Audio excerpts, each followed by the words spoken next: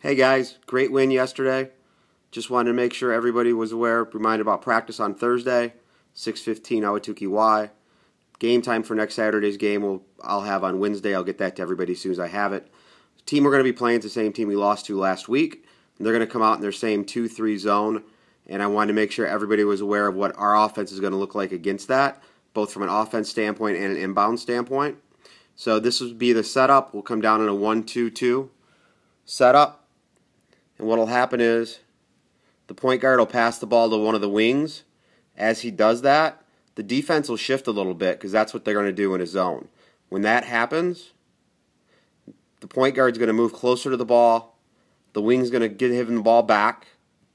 And at that point, the person on the block opposite, number 4 here, is going to come up and set that screen up here for the point guard. At that point, he's going to drive around the screen, and the other wing is going to cut to the corner.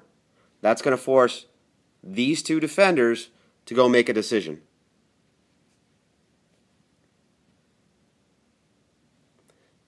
Again, the point guard is going to have the ball here and be able to decide whether to drive the basket, pull up a jump shot, pass it out to the wing.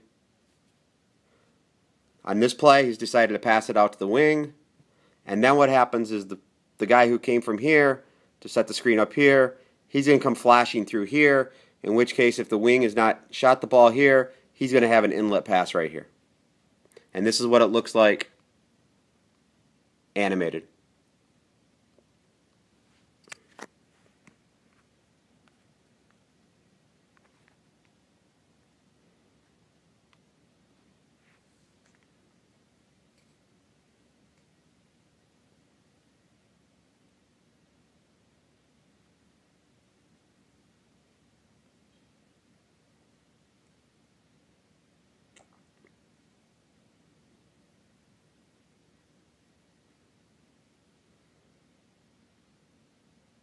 And that's what our offense should look like on Saturday and Thursday for practice.